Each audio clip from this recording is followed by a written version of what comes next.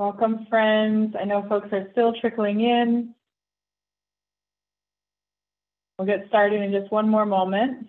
So if you need to take a bit to settle, that's invited.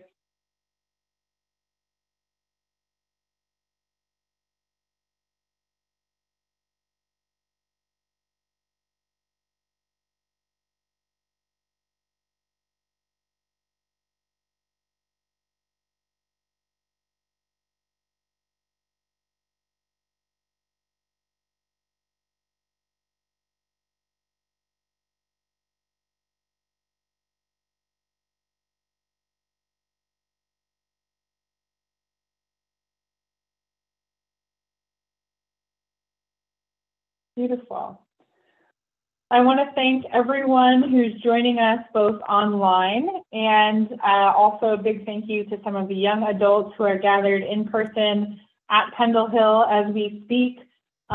We are at the end of our young adult program this year, Continuing Revolution, Nurturing Spiritually Grounded Abolition. I'm really grateful that Melchor Hall has agreed to offer this program this evening, along with some of our wonderful artists. We'll be exploring how reparations is to justice as art is to freedom, linking healing and creativity. I mentioned earlier, but my name is Lena Blunt. I've been working as the Continuing Revolution coordinator at Pendle Hill, so I'm grateful to join you in that capacity this evening. I'll also be just your MC tonight, sharing a little bit of guidance as we work our way through together. I will briefly just invite folks to keep in mind that though this is a part of Pendle Hill's first Monday lecture series, which is open to everyone, it is also the keynote address of our Continuing Revolution program, which is our young adult program. So when we get to the question and answer at the end of this evening, we'll be prioritizing the questions and voices of the young adults who have come out to our space. I will continue just orienting us a bit to our evening. You may notice that you're muted. You can also only chat with hosts and co-hosts.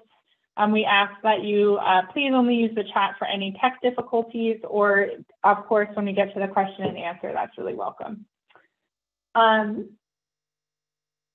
We're also, I am at Pendle Hill right now, so that means that I'm speaking to you from the traditional lands of the Lenape peoples, folks who were originally from up to the Hudson, all the way down to the Delaware, Lenape-Hoking traditional territories, some of whom were displaced to places like Oklahoma and the Midwest by white European colonization and genocide, some of whom are still on their traditional lands to this day and in relationship with us at Pendle Hill.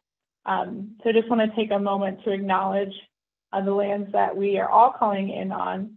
And then I will introduce our speakers a little more.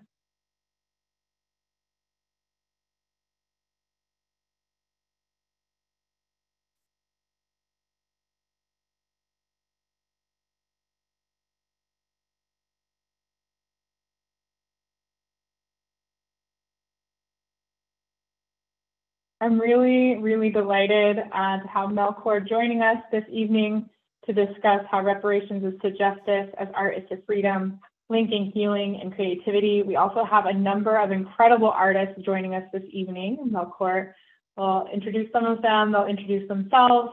I'm really so grateful to have folks joining us. Melchor is a popular educator, writer, and researcher, is the author of Naming a Transnational Black Feminist Framework, Writing in Darkness, and is the co-editor with Gwen Kirk of Mapping Gendered Ecologies, Engaging with and Beyond Eco-Womanism and Ecofeminism. She's both a resident scholar at Brandeis University's Women's Studies Research Center and the executive director of the African American Education and Research Organization at Melchor Quick Meeting House, founded by her mother and first teacher, Paula Quick Hall. I've had the great good fortune of building relationship with Melchor through some of the work that she co-leads, especially around reparations. Melchor has co-led a writing workshop for people of color and a reparations workshop for US-based white inheritors of wealth, and an artist-led freedom visioning workshop for individuals interested in our shared liberation, which we will hear some more about this evening. Also very grateful to count Melchor as a friend. Now invite us all to enter into some silent worship, and then Melchor will speak out of the silence.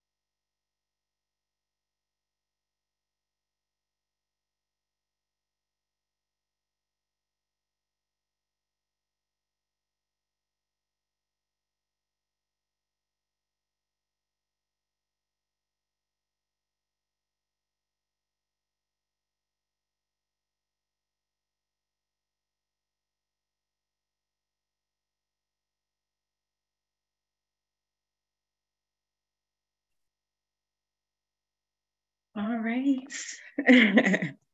I first want to say that I'm really excited to be here with this group. I had the opportunity to hang out with young Quakers and another young and not young at heart. I forget what exactly the expression is on campus in another context. And so I'm really excited to be rejoining you virtually in this context. And I'll just say that it's always interesting giving talking about freedom and thinking about what that means, even in the context of being here with you, as being in these little boxes, as sort of being captive.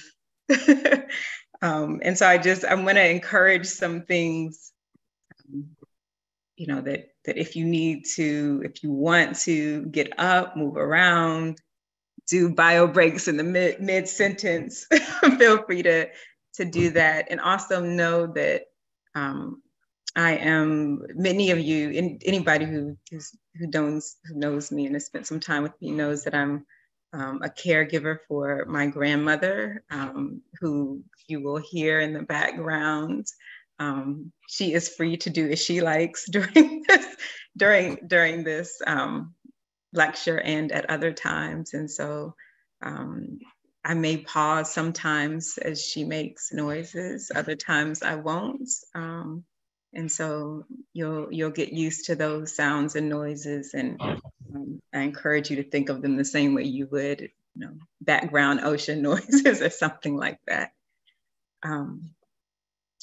So I'm so pleased, so excited to have three artists with me who are actually going to be a part of this lecture. And I think for them, I think that yes, that you can see them spotlighted now. And I'm going to talk about them a little bit later, so as you get to that. But I'll just say that I'm here's sort of keynote, but my sort of co-keynotes here are Daryl Ann Gain McCalla, Marla Lenore McLeod, Destiny Palmer, and we are sort of a new collaborative group, I would call us, and I'm really excited that they joined me here today. So I am going to experiment with sharing my my screen just a moment, just as a way to sort of keep us sort of in a flow for the evening. It's amazing to believe that it's already 14 after. Sorry, how we schedule these things, right? So you've already heard a little bit about the title of this, and I'll also mention that right now I'm currently executive co-director of African American Education and Research Organization. I've been thinking a lot and doing a lot with collaborative work, and so let me just make sure you should be able to see this now, but let me know if you can see it as a full screen probably now, I hope. That I think a lot about how I can work with people. And so people who have been with me in reparations workshop or in other contexts know that I'm often thinking about how we can share responsibility and share accountability for this kind of work. And so I now have an executive co-director, Cheryl Jefferson Page. And so I just want to mention that I'm no longer singular executive director, but I'm executive co-director of ARO. So I thought I'd just do some snapshots of sort of how we came here to be this moment, and just say a little bit about the history.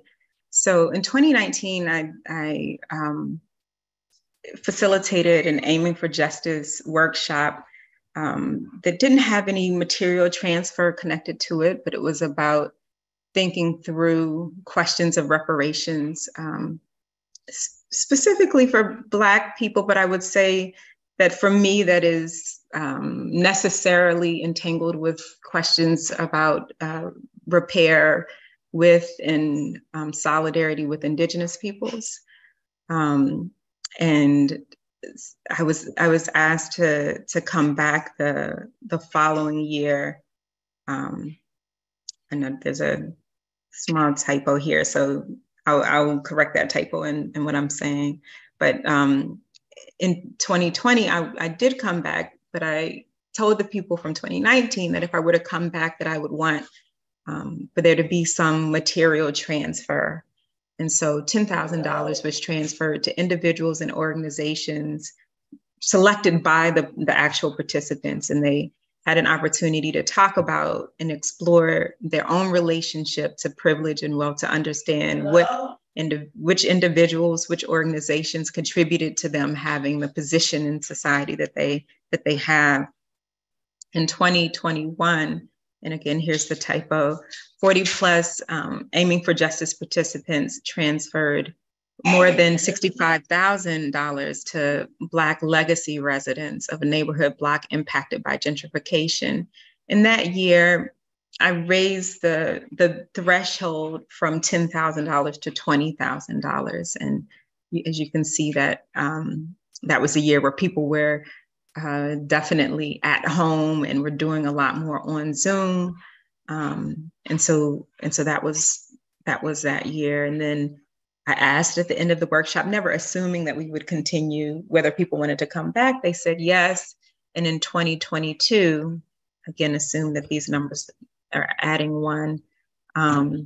There was a much smaller group of Aiming for Justice cohorts transferred more than $60,000 to the National Black Food and Justice Alliance's Mutual Aid Fund for Black Farmers. And then in 2023, interest waned in the program, and the program was canceled because the $40,000 pledge wasn't met. And I'm pretty sure that even $10,000 wasn't met. So just saying a little bit about sort of what that trajectory has been in the program. And so in those 2 years, more than $120,000, well, in those 3 years, more than $130,000 transferred. So what I was left with was sort of thinking through a dilemma, even, as that program progressed. One of the things that I was noting was that interest among US-based white inheritors of wealth, and I'm sorry, I'm trying to adjust, okay. and resource redistribution seem to be ebbing and flowing with the visibility of Black trauma in popular media. You could see that as there were more discussion and more actual sort of video evidence about related to Black trauma, there was increased interest in engaging questions of resource redistribution and reparations. I also noted that, and I would say that this is from a position of being engaged with universities, that many sort of morally driven white folks turned increasingly to academic text as their guide to historical knowledge and appropriate resolution of past harm. So, the more that I can sort of figure out what's going on here, the more I can figure out sort of what is appropriate to do. And alongside that, I saw relatively little attention given to the gap in between what must be done to resolve the past and what is required to prepare us as a society for a more just future. The assumption being that if you sort of fix the past, that then we arrive someplace. And I believe that there's a gap there. And then I'll also note, and this is, sort of one of my more controversial thoughts, even though they are in abundance. Inheritance, which is, one of the tools sort of most critical for sustaining race-based inequities, sort of was continuing unchecked. And so, sort of even as there are these discussions about what one can afford to shift in some locations around resources, that the thing that makes the most difference is continuing. And then finally, I was concerned that thinking about visions of artists, that those visions were being ignored or undervalued as potential blueprints for freedom futures.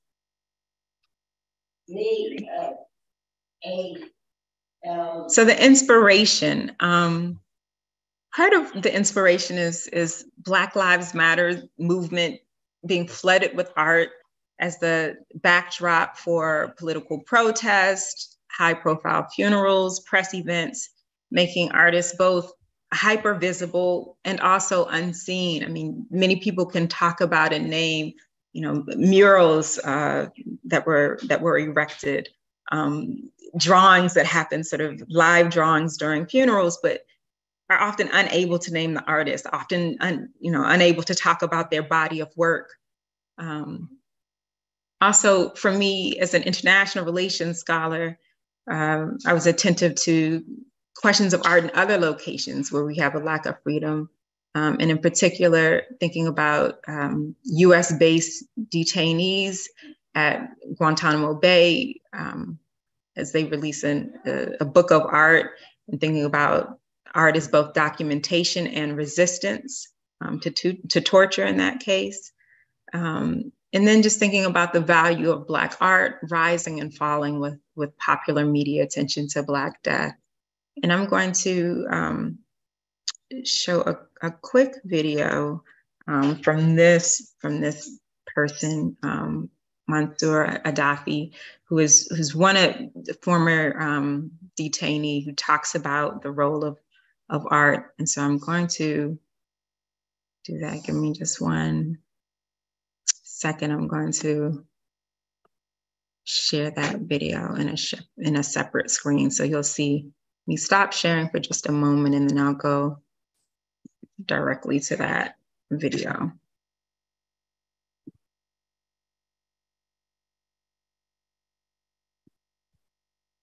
And let me know once the video starts, if you, for some reason, are unable to hear the sound, just let me know right away, because that's not my intention.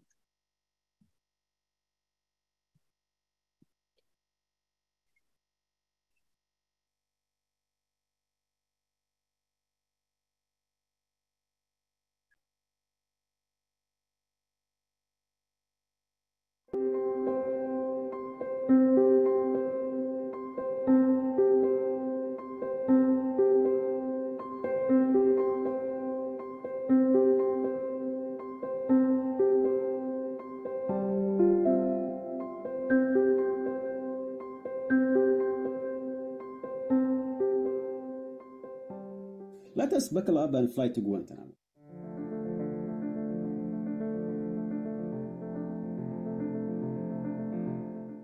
guys, good morning, good afternoon, good night, wherever there. My name is Mansour al-Daifi.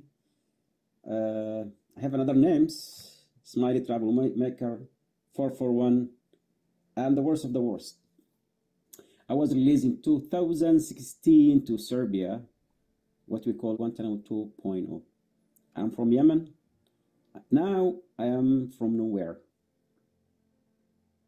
Imagine around 800 men, different background, 50 nationality, 20 languages, all kind of people, all kind of different mindset, beautiful diversity. We become part of each other life. So our culture, our languages, our talents, everything gets mixed together. I call it, the beautiful Guantanamo. Art born from the ordeal at Guantanamo. It was part of us, part of our life, of who we are. Started with the singing, poets. Some of the brothers who have like a talent of poetry, their poems, it came like a stroke. They need to get it out. And like, hey guys, please, help me to memorize. So each of us would take a phrase of the poem and memorize it until like, oh, I finished now. And we circulate it together. And the first thing, when we have nothing, we have only styrofoam, clamshells, and cups. Sometimes we draw hearts, or tree, or sun, or moon. So started is like really hunger for art, for writing. I mean, the things that people take it for granted every single day. Just holding a pen, it was like, you feel like you are free now.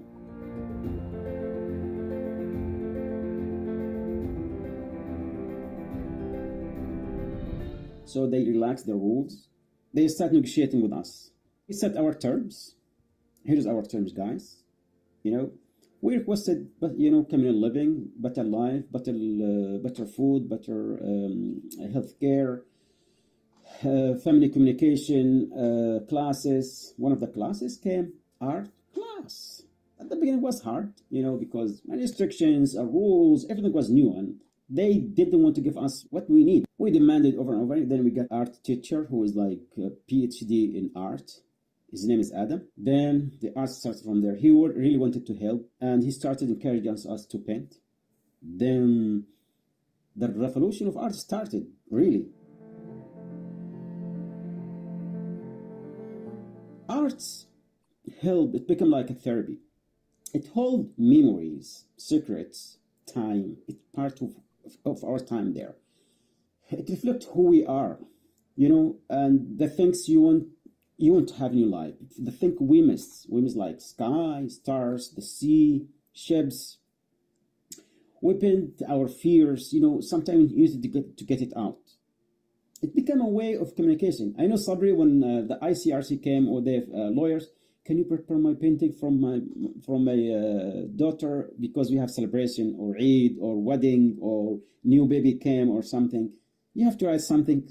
Sabri, one of the artists, would paint. I would write something nice. It became like a collective work and teamwork. We changed the surrounding inside the jail into like a museum, because it was cement, dark. So we start painting and making signs and beautiful painting everywhere. We start even constructing other stuff, shapes, and like also cabinets or tables out of cardboard. We made a lot of furniture. We made windows. We made a lot of things. The first one who started using art at gallery and exhibit our art, the Camp administration, U.S. government. When journalists or tours or visitors came, they showed them, look, how we treat them. We give them art classes. It became like our art is used to improve U.S. image about Guantanamo.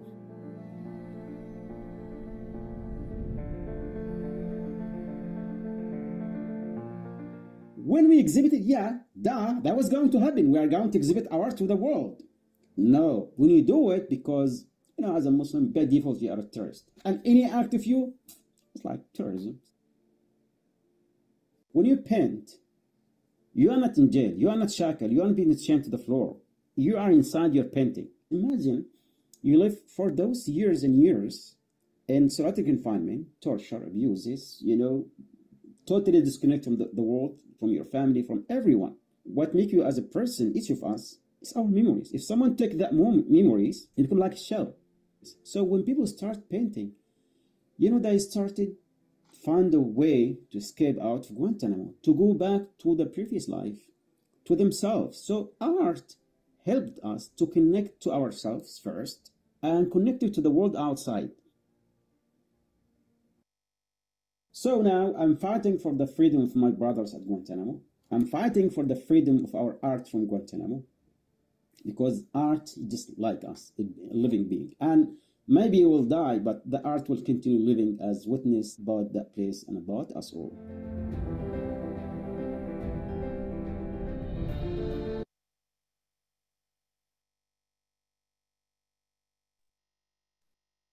So, and some of you may already be familiar with that work, but I, in particular, found that sort of one of many sort of powerful engagements of the connection between art and freedom, because I think that, especially in a context where often art is seen as something that isn't necessary, isn't required, that was sort of a quite powerful endorsement of the potential of art for envisioning freedom in a future possibility. And so the vision here was to commission the work of Black feminist artists to co-develop and co-lead a reparative workshop, to have a pledge threshold of $10,000, which was the initial thread when I started aiming for justice, and different from the aiming for justice workshop, that there would be multiracial group of participants pledging based on intersectional identities and resource realities. Monies that would, be a commitment both to the work of these artists writ large and their freedom to be able to continue to do work. That the featured artists would give talks on their commissioned works. That participants would create both individual and collective freedom art during the workshop, and that select art pieces with detailed, what I'm calling freedom vision captions. So, both about who the person is and how the art piece represents freedom to them would be included in a traveling exhibit. Who's the lineup? Oh, the artists are Daryl and Gay McCalla. And let me just say that everybody is many things. And so I just picked some things. I'm sure they're looking at these like shirt descriptions, like, where's the rest of my bio? Feel free to read the bio on the webpage. Among other things is, a college friend and current friend, sculptor, illustrator, and mixed media artist. Destiny Palmer, painting and color historian and theorist, I'm calling her because of our conversations about color and what it means. Marla Lenore McLeod, sculptor, portrait, and textile artist, doing many things. And so just know that even as these artists speak, that again, they engage in many ways, many different forms and conversations. And so each of them is going to say a little bit about, they're going to be free to talk how they want to talk about their art. But we're going to start with Daryl, and then go to Destiny, and then Marla. And so, Daryl, I can stop sharing my screen. I just picked, of course, a piece of your art, but I'll stop sharing my screen and then give it to you. Okay, great. Thank you. That is actually, I would just like to talk about that sculpture real quick. That's a sculpture that it's a work in progress, which it seems like most things I do are a work in progress in one way or another. And it is meant to be a sculpture that's meant to be on a bench, but it's like a sculptural bench. So it's a bench you can sit on. So that was the part where it was actually a photo of my cousin and my aunt when we were in Jamaica for my grandmother's funeral. And I'm hoping at some point, I'm a lot of things, but I'm a sculptor. And I'm gonna share my screen. It says you cannot start screen share. I've now unshared mine. I was showing that sculpture, so now you can try again. Thank you. Okay.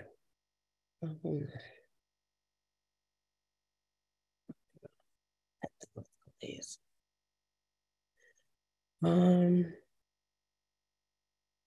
Okay, well, so I've been doing art for a long time, and I actually, it was kind of crazy with 2020. I think 2020 was crazy for everyone, but I kind of stopped doing art, and part of it was, it seemed like everyone wanted a mural, but or something, like right when George Floyd, right when everything was happening, everyone wanted a mural, and these people wanted to pay me $50 for a mural, and I've been doing murals for like 20 years. And then soon after that, I applied for something in Boston, and it was like this huge budget, and I was a finalist for it, and it almost made me have a crisis. Like, I'm the same person, you know what I mean? You're offering me $50 to do a whole mural in one situation, and then a huge amount of money to do something when you've known who I am for 20 years. So I kind of had a little bit of a crisis, and I stopped doing art, and other stuff was going on too, and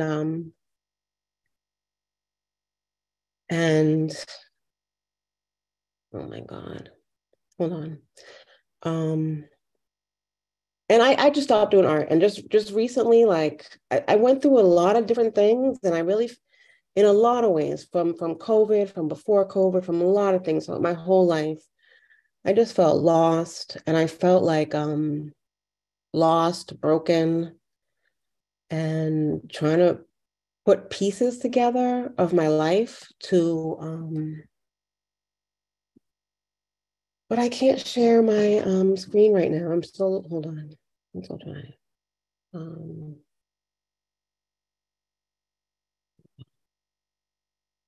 Sorry.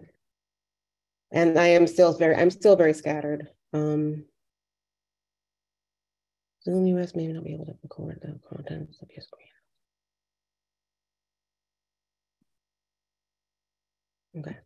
I'm still very scattered, but I was able to get myself together a bit doing this project. So I've been thinking about a lot of different things that relates to, can you see my screen? Okay. A lot of things that relate to my life, and so I usually keep a journal, and I was really just, because so much was going on, and there were so many changes, and I was thinking differently about things, I really stopped keeping a journal, and I started like scribbling down thoughts that I didn't want to escape me. So rather than a coherent journal that I usually would have, I just had a lot of different thoughts about things. And one thing, I felt like there was a domino effect in my life, basically, of I guess in some ways, like I had maybe internalized some lies and some beliefs and this and that. And like, I just went through one thing and then another and another. And then it was really difficult. But in that process, I felt like in the process of like feeling unstable and feeling out of place and everything, I started writing down things, and like this art piece kind of developed from that. And the one that you're looking at now, it's a mosaic. It's two like details of a mosaic. And it's part of a series that I want to do. And this one is called Jamaican Dreams, coming in from the Cold War. And I'm a lot of different things, and I kind of am in different things in different contexts. But one thing I am is Jamaican, because my father is from Jamaica, and Jamaica is a country where like half of the population has migrated. And there's like so many incredible things about being Jamaican and being Jamaican.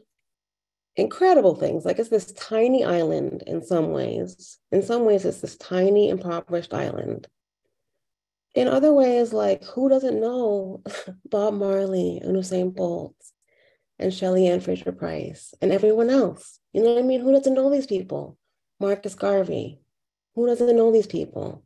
These Jamaicans that are from this small, Black, impoverished island, but it's a small, Black, impoverished island that has been influenced by the world and has influenced the world.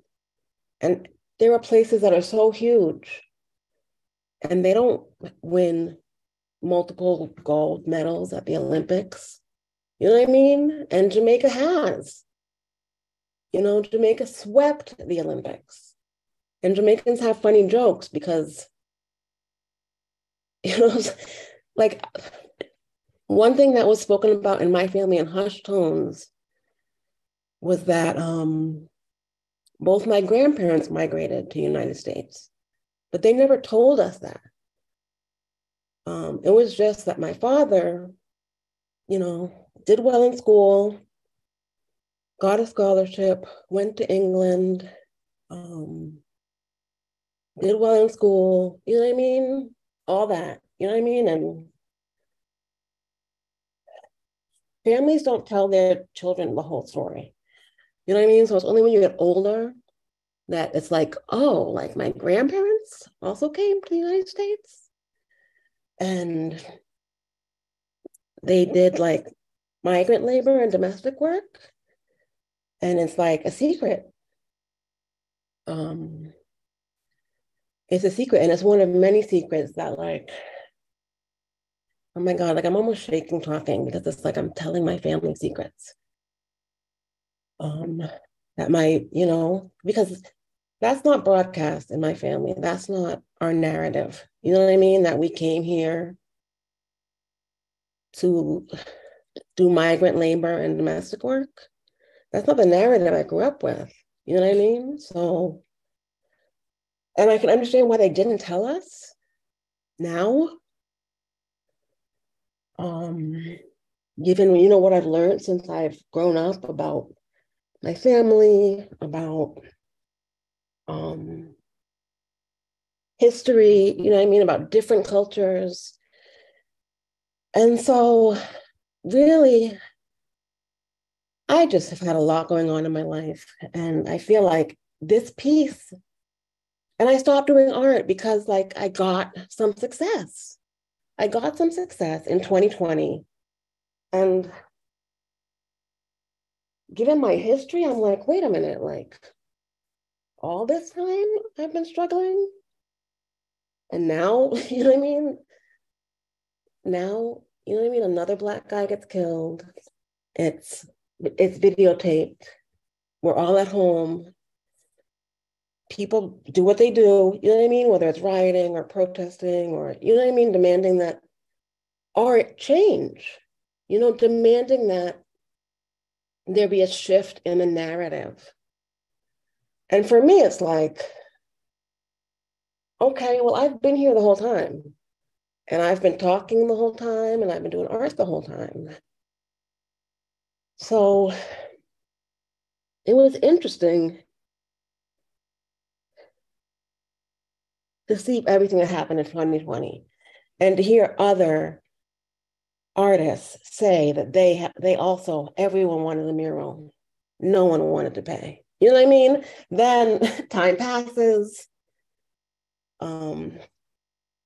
Basically, people riot. Everyone wants a mural. No one wants to pay. And then the cities are like, wait a minute. We have money. You know what I mean? Let's finally address these Confederate monuments. You know what I mean? Let's finally look around at the world we're living in and the messages that the art is sending us. And for my thing, it's like, I really resented it because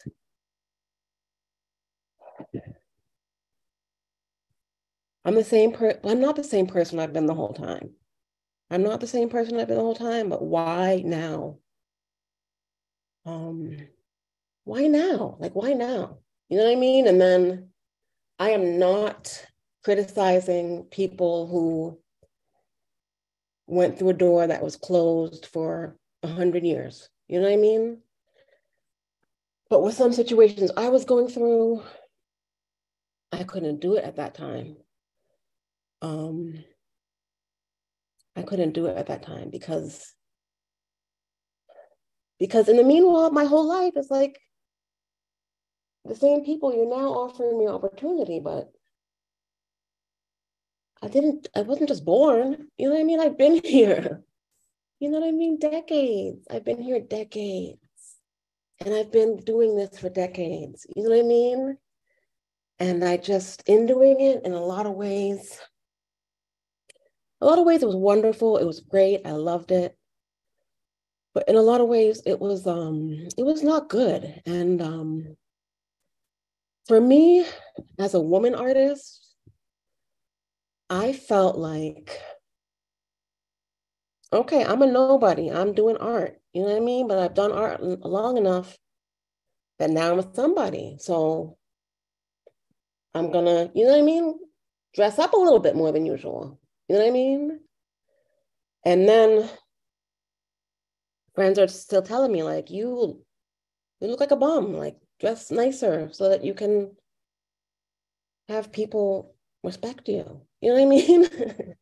And it's like, okay, fine. You know what I mean? I'll do it. You know what I mean? And then it's like, oh, but I thought I was here as an artist who was dressing nice for a nice occasion.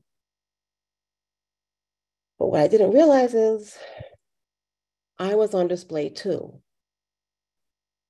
And with this piece, because of that factor that I feel like, okay, I'm an artist. I've gotten to a point where I'm like at shows where, you know what I mean? Other people besides just my friends are coming. You know what I mean? And it's almost like telling a child, I hate to say this, but it's almost like telling a child, like, don't take what you want the most from strangers. You know what I mean? Because you grow up and some strangers who are predators, they can look at you and they can read you. You know what I mean? So she's nervous, she's on display, she's here for her art. That's cute, she thinks she's an artist. Let me try to mansplain her artwork to her so that I can lure her, you know what I mean, somewhere else. And I know I probably sound paranoid, but some people, they just get off on like, I don't even know what. Oh, basically, oh, you're an artist? That's so cute. You know what I mean? And then it's like, oh, you actually are an artist. That's even cuter. You know what I mean? And then it's like, oh, I have a gallery or something. Come on. You have a gallery? White? You know what I mean? And I'm like young and naive. So someone's telling me you have a gallery, or, you know what I mean? Here's this commission that we want you to do, or whatever. You know what I mean? So through all of that, and I'm not trying to discourage people from going out there in the world, and I'm not trying to discourage young people from going out and saying, this is a world. I'm not just in it as I'm not just in the passenger seat. Like, I'm living in this world, and I can be me and I can go out, you know what I mean? But I can go out and I can be an artist and I can do all those things, but I just felt like a lot of people kind of took advantage of my like passion for art in some ways. And some people, you wouldn't think, like, I don't know, if someone was like, oh my God, I'm an artist, and then I got lured, you know what I mean, to some unsafe place, I'd be like, really? You got lured to some unsafe place? Like, what happened? You know what I mean? That's what I would think. But so anyway, all that stuff happened. I kept trying. I kept trying. I wasn't very successful at anything. And then 2020 happened, and then I'm successful at multiple things. But the thing is, my self-esteem had been battered so much all the way up to 2020. So Daryl, I just want to make sure, we're I'm scattered all over. cognizant of time. I'm scattered all over the place. If you want to redirect me, direct me, because I will wander. Yeah, I mean, but I think what you've shared is important. I mean, part of what we're talking about, sort of ebbs and flows, and sort of being what it means to be an artist, to sort of be thought of in these commodified terms, and then sort of you're big when you're big, and then you're not when you're not, and that can, sometimes people forget that there are humans behind that there are people who are experiencing the things that are being videotaped and surveilled, and the things that are not. And so, people will have time to sort of come back to you in questions. But I'm gonna, if you could stop sharing your screen, I want to make sure we're gonna have go to Destiny a little bit. And I just had a sort of placeholder for different folks, and so I don't necessarily need to share my screen here, but just can, and that's my grandmother alerting us to presence. CENCEN.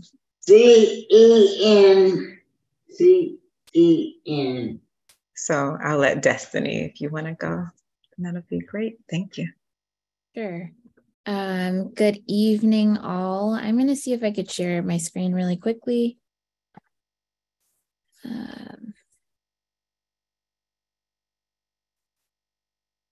Can you all see that? Okay.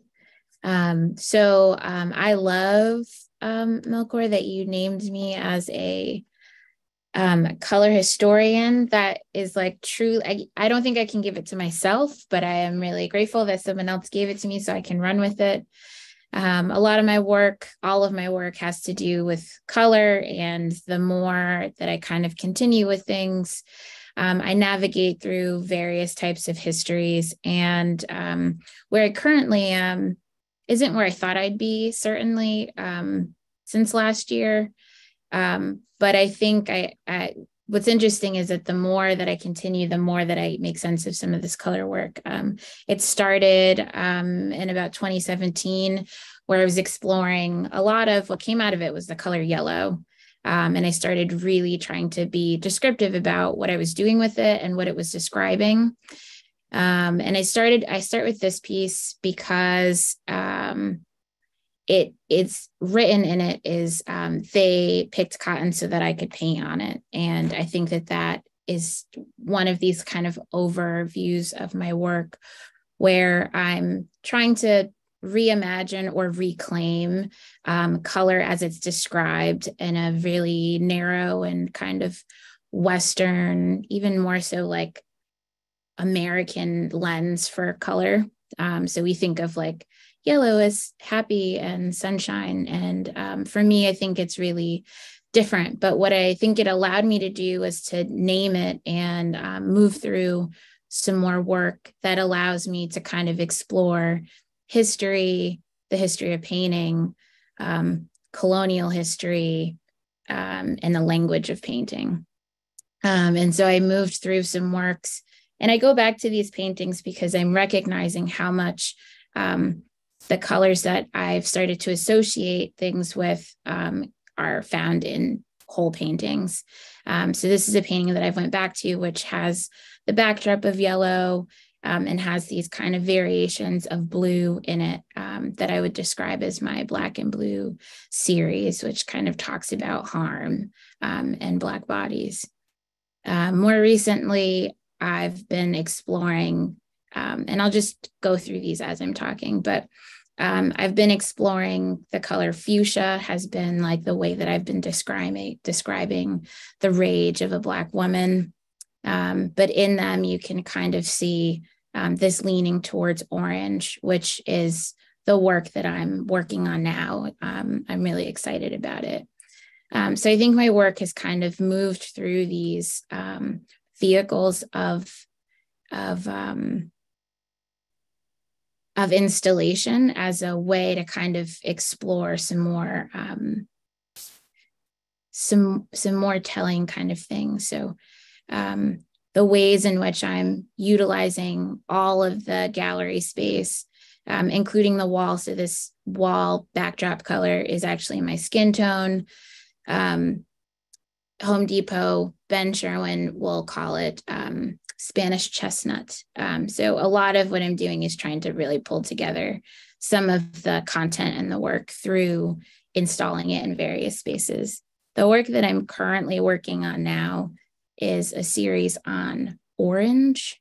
And while you were talking, I was kind of letting that be the backdrop of some more drawings. So I'm really excited that I have this opportunity to explore orange, which is more biographical than work has ever been, I'd say, in the past like 7 years. So I'm really excited.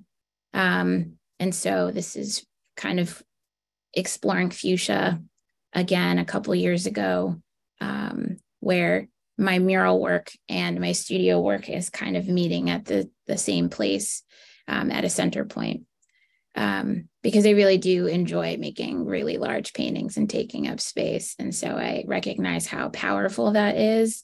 And when I can, I'm gonna do it. And when I can't, I'm gonna figure out how. So the work just continues to kind of poetically move or ebb and flow between older works, newer works. This is a piece that's down in Philadelphia right now, where I'm kind of looking at the color periwinkle as a resting place for Black folks, and describing rest. And so I was collaborating with some poets down there for a project, A Breath, A Slow Forgotten, Blue with Desire, Compassion to Heal. And I'll stop at this one where it says reclamation. Reclaiming peace is my form of resistance. So a lot of the work, you feel free to ask questions because I kind of threw a lot at you, but as a color historian, I get to redefine color and really think about how it's divisive in a lot of art making. So thank you. You know, I said color historian and theoretician, right? So, I hope you claim all of it. Yeah, and so I just, just as a recap, we're on our third artist, and Grandma is feeling very inspired and active. So please, she is also talking a lot right now. So we'll just listen through that. But so started with Daryl. Went to Destiny. This is Marla. And some of these are just the work where I met the person, or so I interacted with them, or reminds me of some piece of them. But also, this is one of the places where you get also a little bit of a sneak peek, or sort of glimpse into the commission works. And so, if you want, I can keep this page up and mute myself if you like, or I can take it down. So, no, that's perfect. That's perfect. Great. So, hi everybody. I'm Marla McLeod, and I want to thank you all for hosting this space for us to have this time to talk and time to share our stories and our work and so on and so forth. Thanks to the other artists and Melchor for putting this together. But really, the work that you're looking up at here right now it covers some of the bases of the work that I do. I am an artist. I'm a working artist. I work in an interdisciplinary way, where I'm working with sculpture, textiles, and I work in painting and drawing as well. And so I use those mediums in order to really do my other job, which is an educator. I love to teach, and I love to share information, and I love to research and really kind of, in a way, spread freedom through education, right? Through this lens of knowing almost. But ultimately, when I was looking at the project and thinking about what the project was about, was looking at those key words. And that would be those reparations, that justice, art, and freedom. And so I wanted to really key in on what freedom was. And I had to, as an artist building a piece of work, understand what freedom meant to me. And looking at, in which most of my work is based within the Black body, no matter what form it takes on, that's essentially what it is talking about, the Black experience. And so I was looking at what freedom meant for the Black body. And I was like, the freedom to be, especially in and of this moment, the freedom to actually be able to exist in our space that we are in at this time. And looking at that and looking at the space in which we exist at this time, what I quickly went into, with having done some education in psychology, was Maslow's hierarchy of needs. And I'm going to start with the base structure of that, but we're going to tap back into it later, because there's always more when you start doing research, right?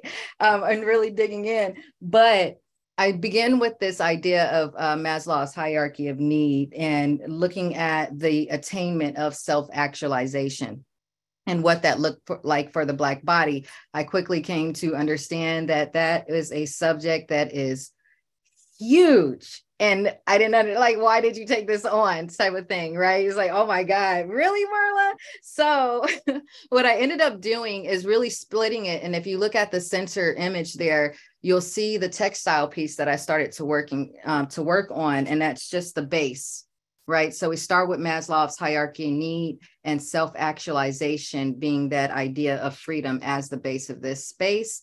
And then I put that in a circular pattern and split it into 3. Now, the reason why I split it into 3, with those 3 sort of the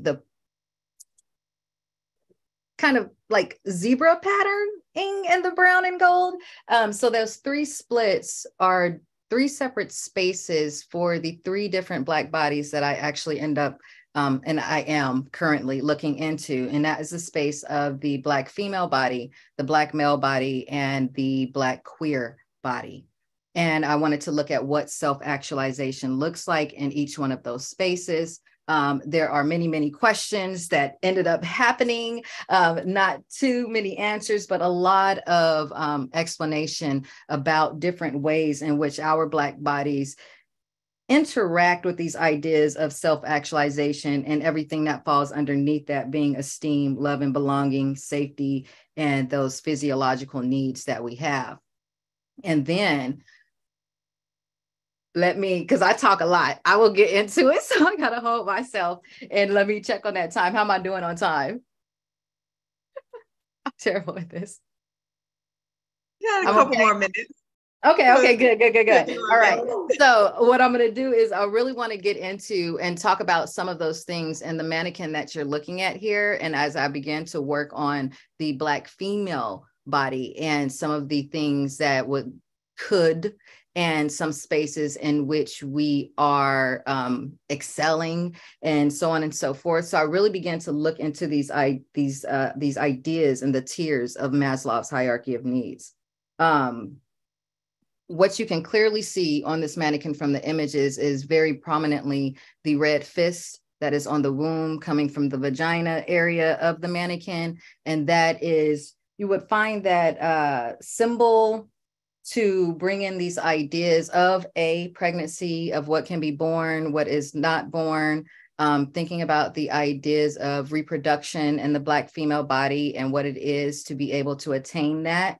And in some cases, especially when thinking about the Black female body, not only the ability in the conversations that we're having today about abortion, but historically with the Black female body, and even in a larger view, the poor female body, there's the American eugenics movement, right? So oftentimes a space, even though that Black female body is fighting for reproduction rights, there are women, more women than just the Black female body fighting for those reproduction rights.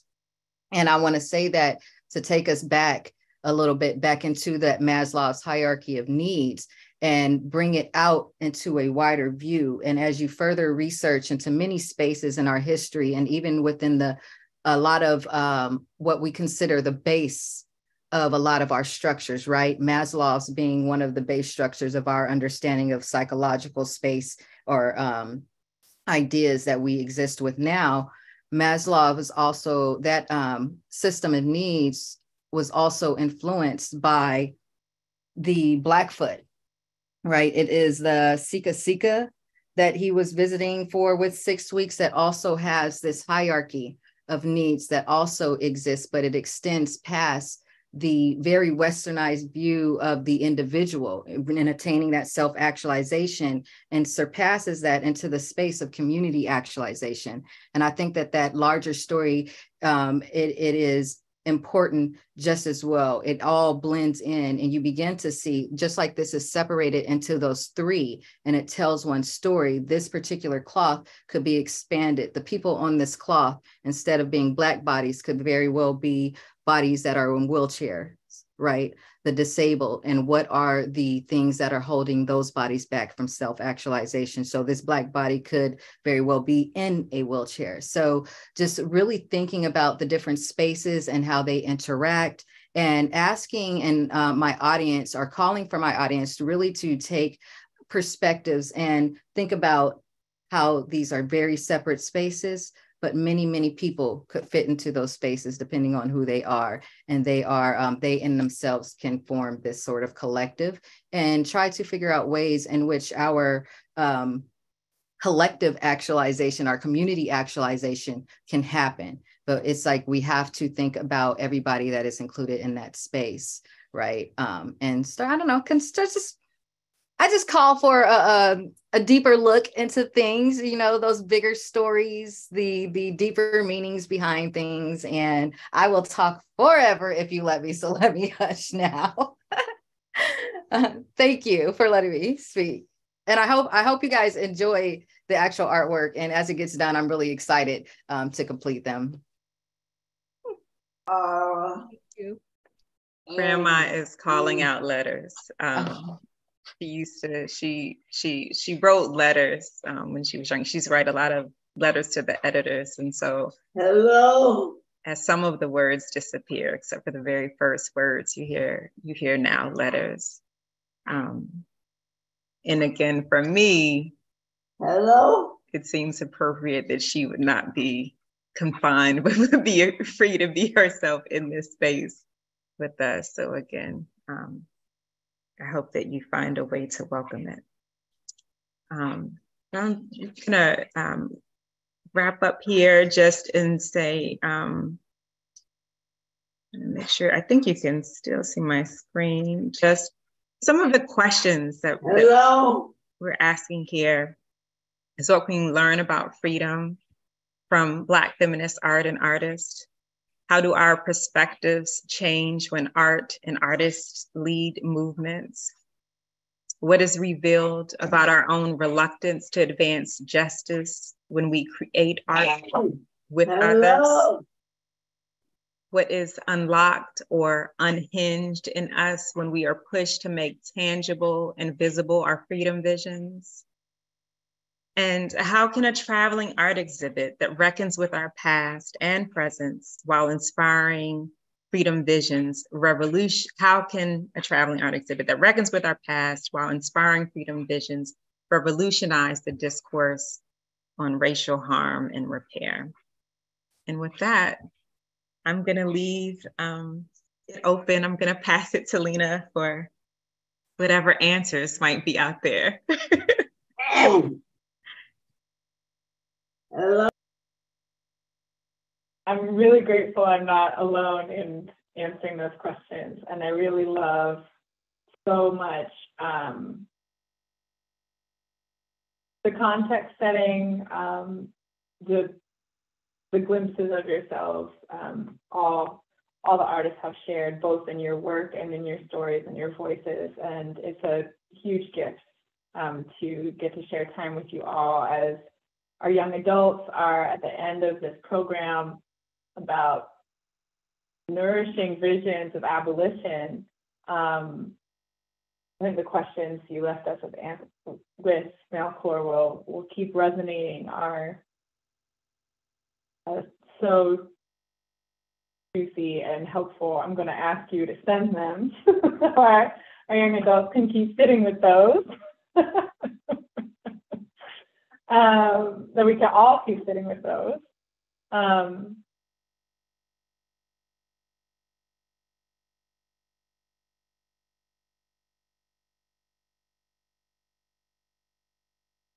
And I'm just feeling rising in me one answer that comes to me about how this work could transform our movements, or how this work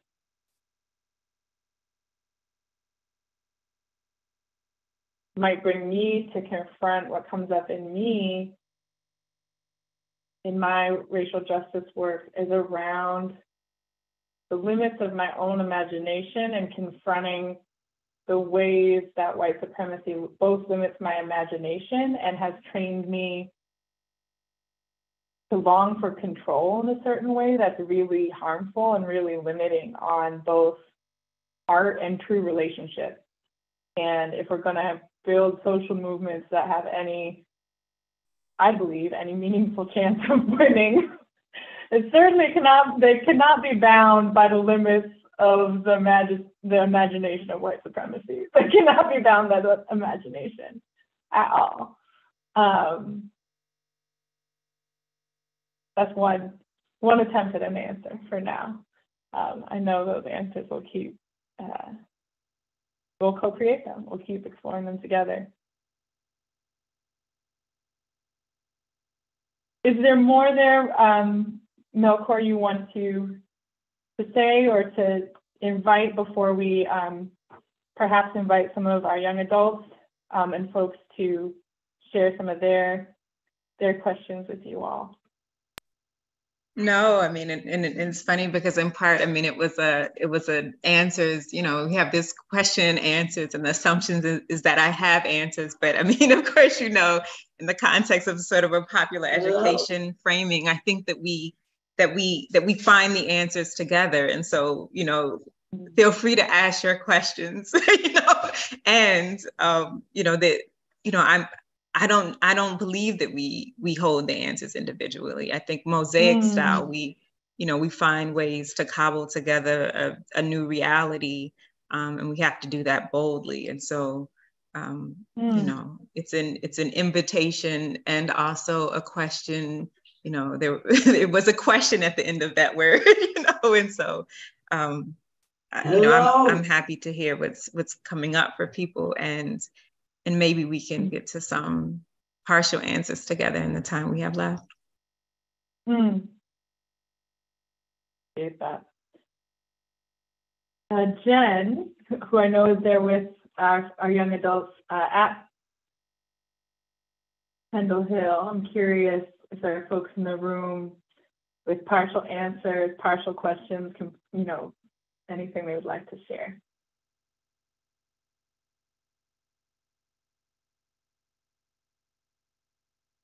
I don't think we can hear the room there yet.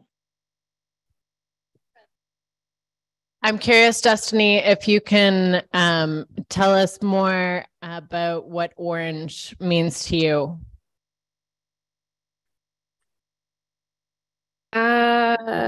Well, I've decided that in this series, I typically do a lot of the research beforehand and really think about how, you know, what's speaking to me and how I'm going to apply the color. This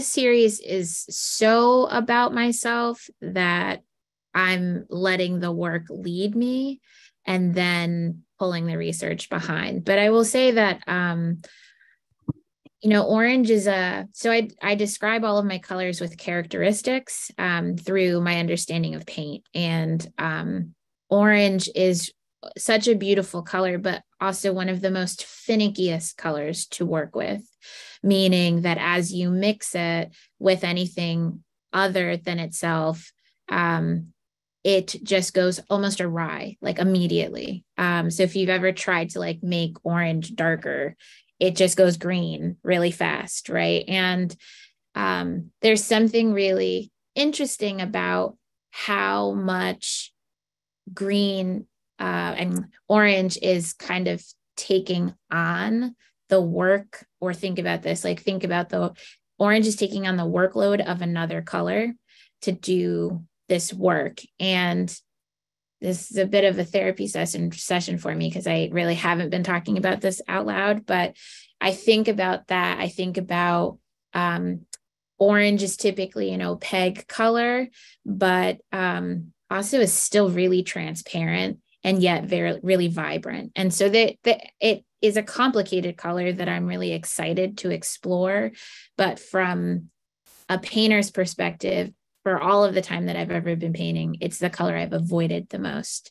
And so I think it says a lot about it being descriptive of myself. So I'm learning, I'm putting the work forward. I've been collecting a ridiculous amount of orange objects, which is kind of making me a little repulsed of the color, but I'm just going with it.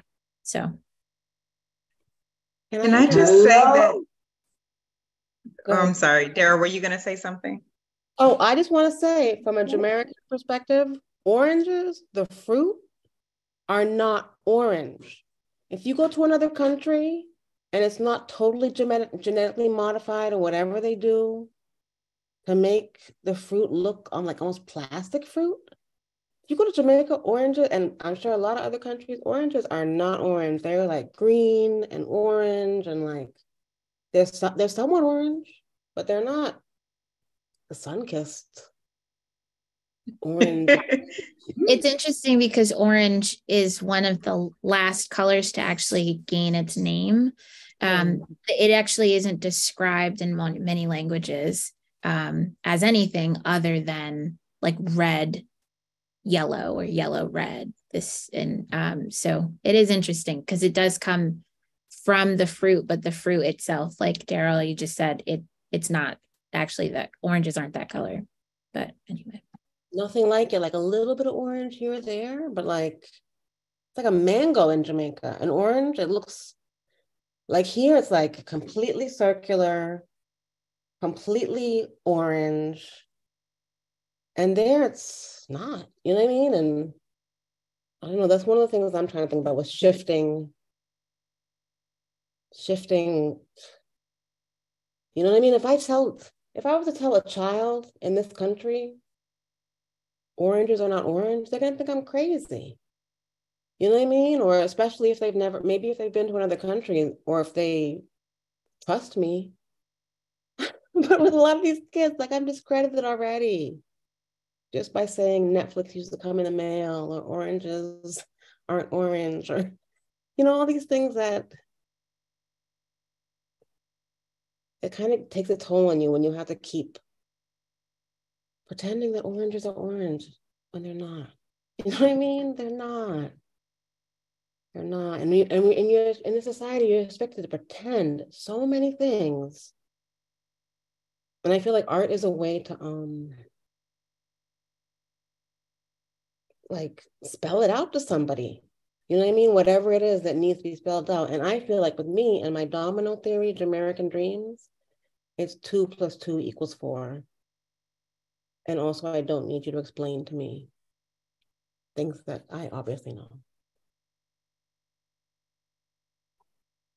Because I think it's also that I know it. So why are you telling me about it when you see it in my artwork? And it's spelled out for you, but you still want to, some people still want to like, oh, let me explain this to you. And I think it's also interesting. We didn't, so I didn't, I mean, it might be obvious, but I didn't put any restrictions on the artist, on the freedom works. But I think it's interesting, Destiny, that your piece is focused on orange, especially given the theme of abolition that has been, that the young Quakers have been engaging. Also thinking about Monsieur Gaddafi continuing to wear orange even after detention, to say something, to insist on some message about what is freedom and what is not freedom, will forever be wearing orange. You know, and you talk about freedom taking on the weight of other colors. And I mean, there is, I mean, we could talk about orange is the new black. I mean, we could go on and on and on, but that's what I mean when I talk about you as a color theorist, right? You know what I'm saying? Like, you know, I think that these kind of discussions about where can art take us in connection to the things that we are accustomed to thinking is, you know, in some particular, in some small context, what does it mean when we get in a room with other people who are being pushed to think more creatively about the things that they think they know and imagine new places that maybe some of us have been partially to, and maybe some, you know, and other of us aren't yet ready to believe that they exist. But if we come together prepared to imagine it together, then something else might emerge at the end of the process. And so I think that, you know, for me, that's the real potential of this workshop, this gathering. I want to agree. There was an author that I was listening to speak today, and this author, and I wrote it down literally, the author says that she thinks about the power that stories have, right? But not just the power that those stories have. She also thinks about the sharing, right? And the sharing power of the community, and then collectively how that affects the interpretation of that story, right? And there's power even in the interpretation of that story. So I think those storytellers, as well as those people who are listening to those stories, are very much so important in thinking about these ideas of communities and the ways that we can change things, and especially as artists. That's what we do. We telling somebody's story. We saying something about something. There's always a meaning there. Even if it's just by me, right? But hopefully there is more.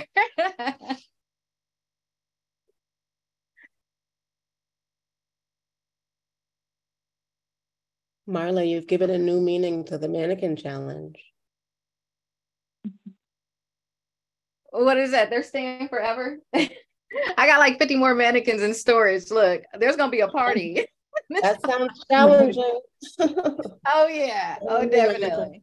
Trying to fit them all in here. I can only fit 10 bodies in my car in pieces. I'm an artist. That's why I know that. Don't take it out of context. She was referring to mannequins. Is there another question from the young adults at Pendle Hill? Looks like. Yeah. Hi, everyone. Yeah, I had a question. I'm glad we got to talk about orange. I was wondering about that as well. I was thinking about that video that you played and about the U.S. government taking this art made by the people at Guantanamo and using it almost as a way to sanitize their image. And I guess I was thinking more broadly about, is there a danger to establishment forces taking your art and using it for sort of art, for you know, not its original purpose? And I guess, how do you defend against that if that is a danger? That is a really good question. And as an artist, right, once you know that once you have released your art into space, there's a measure of control that's given up. Because as much as we try to control what the audience is going to receive from our artwork, we cannot, right? And so once we have put it out there, it is whatever the people do with it. In the context of the government taking that work and intentionally doing something with it that it wasn't intended, you know, that's another thing. And there's always and quite often spaces in which our work may be put in which we may not want it to, right? As we're here, we have the option of pulling it out of that space and being able to say something about that. But there's many artists, you know, and that's just art in context, right? And as we go through time and space, it could be used furthermore in spaces that we do not agree with. We just have no real control over that. That's what I think anyway. And to me, the sad thing is, I feel like whatever you do, it might end up being stolen, taken out of context, something. And I had an interesting visit to just general art museums. And there's stuff that was radical at its time that now, like, people don't even know what it means, because the museum has somehow removed it from its original context and then put it in another context and told a different story about it in some cases. And the timing too with the museums, like now every museum has like multiple Black artists, you know what I mean, in their galleries. And if you've been part of the art world, like, and you have a watch or a calendar, you know that these museums are lying. You know what I mean? Like that's what I resent, like the needing to control the narrative. Like, okay, the times have changed. Let's pretend that we were the ones pushing for those changes. That's what some museums and a lot of people are saying to me, or the ways some people are using artists. Let's pretend we were saying this all along, and let's pretend we supported these people all along. But how did they get to be wonderful artists when the support wasn't there all along? You know what I mean? So why are they wonderful artists now? You know what I mean? They've been here in the community the whole time, in Boston and other places. So I don't know, that's almost a fear of mine. Like I would hate for like my art to be used against me in any way, or used to tell a story, used to lie, used to deceive, used to twist a narrative, you know what I mean? And I'm supposed to be grateful, you know what I mean, that I'm being used, you know what I mean, to tell a lie. Wonder, Because Destiny. I was wondering what Destiny, what your thoughts are. Yeah, I think there's something really interesting about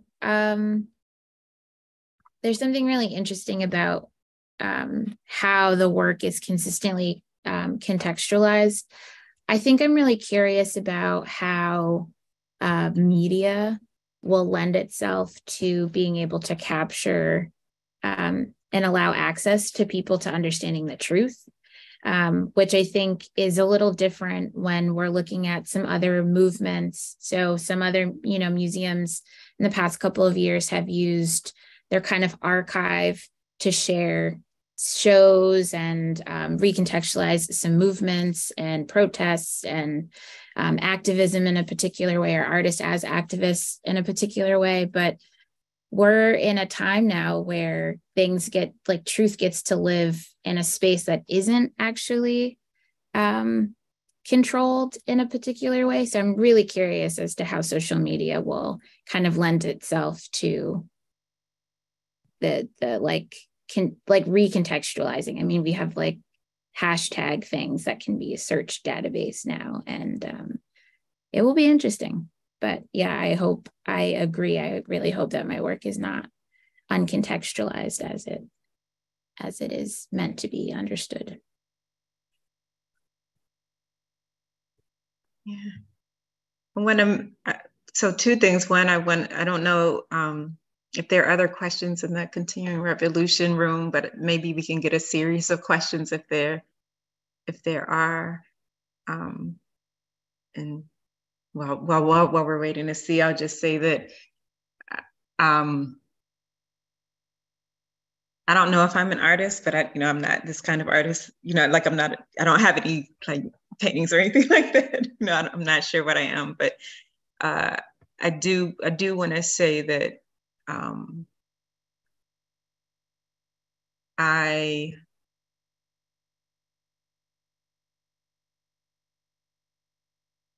I think that there might be that the initial control might be an illusion.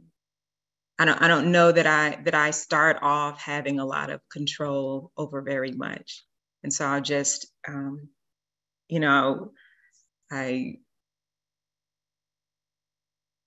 so often when things that I may have imagined as mine are, I see other people doing things with them. I try to dig deep to think about when and where I came to imagine something that approximates control or ownership. Because even if it's something that I did that I think is, sort of creative in nature, I think about, sort of who gave me that idea, who gave me that vision, whose body is this is more driven, who made me like this color. And so I don't, I think about, in the same way I might think about shared land stewardship, I think about what it means to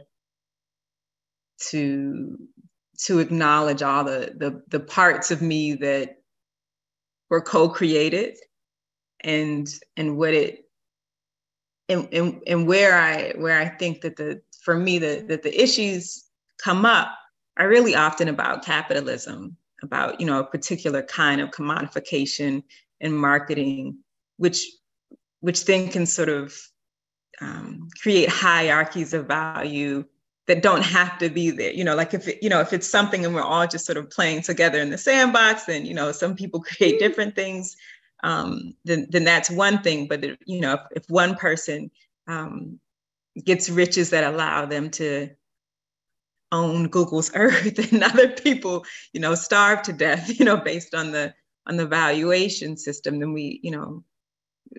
it's about more than just control. It's about sort of the consequences of control. It's about the resource inequities that flow out of the misappropriation, that it's only when certain people own this house that it gets to be worth $1 million, and only when certain people live in this neighborhood, and only, so I think of, for me, I'm not interested in the control. And when I'm participating in something that didn't start initially as a question of control or ownership, and someone else comes in to this open shared space and then owns it and patents it and then sells it back to me, so that I have to purchase my air and water, if I'm lucky enough to be able to afford them. I think sort of that becomes something else. And so I think about really sort of the perversion of sort of a capitalist framework. Yeah. I don't know if there are other people who have answers or questions, Lena. I saw that my group doesn't. Yeah. None more from the young adults in the continuing revolution room, and we are going to need to move to close, I think. I'll leave it incomplete. I can feel that impulse to keep putting a bow on it, but I just so appreciate that you opened so many questions and so many answers, and invited us into so many questions and so many answers together. I'm just going to put another time in the chat if you want to read more about these wonderful artists, think more about these themes of aiming for freedom and reparation together. There's a link there, and you can connect directly with the artist's work at some of the websites that are linked in their bios. We'll just close with a brief moment of silence, and then say goodnight and lots of gratitude.